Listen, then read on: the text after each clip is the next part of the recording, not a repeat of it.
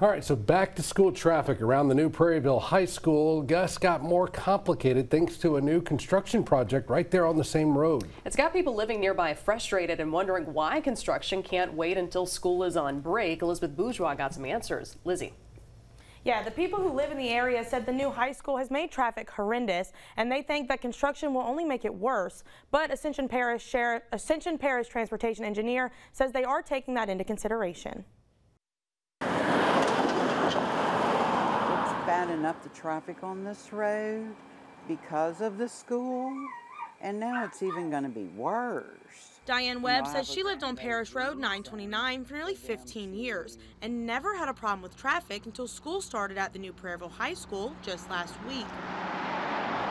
And now with construction on the way, neighbors are growing concerned. The construction will be putting down new asphalt on Parish Road 929 from Airline Highway to the Parker Road roundabout at the high school. Definitely not during school time. It's bad enough with a perfectly good road because of all the traffic. She's not alone in this. People on Facebook said things like, "Why couldn't this be done over the summer while school was out? This will make an even bigger mess of traffic." Makes perfect sense, AP. School literally started last week, so why not add more of a cluster to everyone's commute?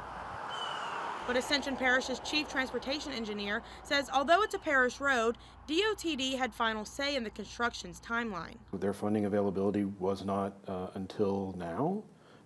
So it does start right after school just started and a brand new school opened.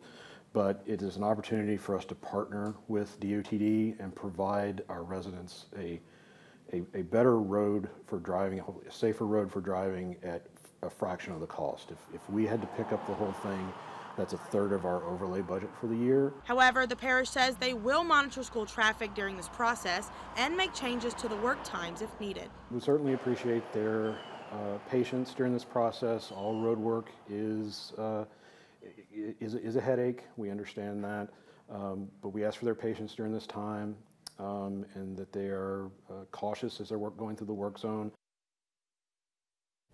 Helm says they are working closely with DOTD, the parish, and the school board to minimize issues for everyone.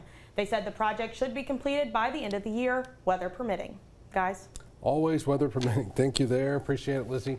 Group of volunteers on a mission